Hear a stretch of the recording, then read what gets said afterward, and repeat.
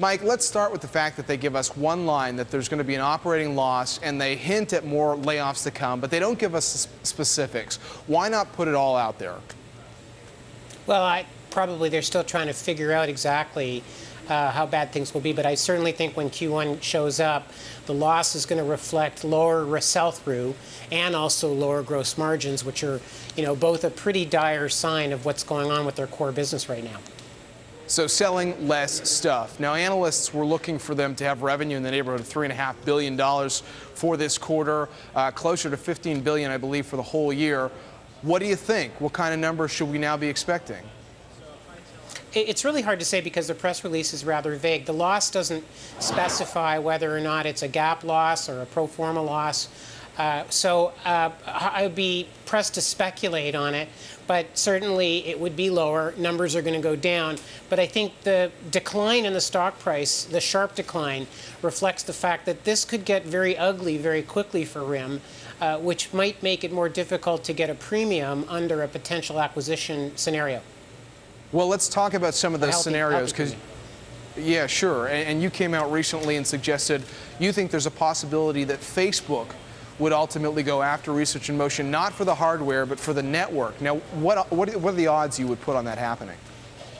Well, it's, hard to guess what's in Facebook's mind right now, other than they know they have a huge mobile problem.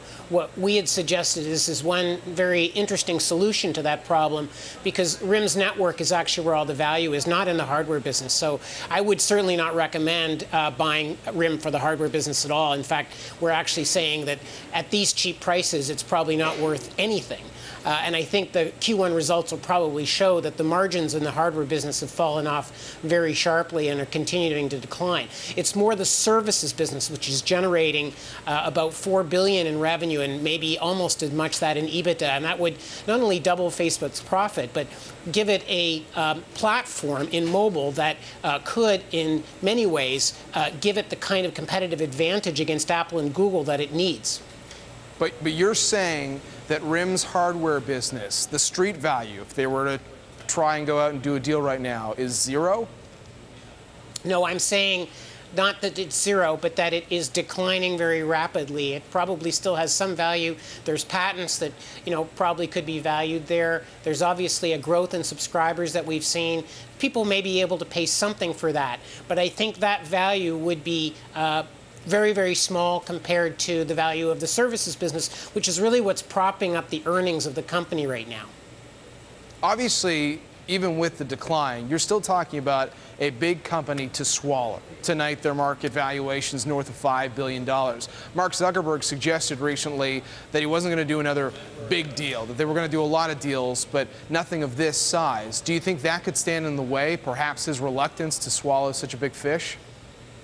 Yeah, it's possible, but you're going after an even bigger market, which is the global smartphone market, where, roughly there are 1 billion handsets today sold, of which 30% are smartphones. So, the investment of $5 billion to go after such a large market may seem justified. And given, of course, the huge decline in valuation during the IPO relative to the concerns about which is far greater than the $5 or $6 billion or, slightly more it might cost them, is far greater than that. This may actually be a wise investment in the longer term if they were to go down that path, because you have to remember that a services business is throwing off cash at the rate of something around $500 to $600 million a quarter. Sure. Quickly before we go, we know Research In Motion says we've got a new line of products coming later this year, but people are getting impatient. Do you think RIM will end the year as an independent company, whether it's a deal to go private or somebody comes and buys them? Well, I don't think BlackBerry 10, or let's put it this way.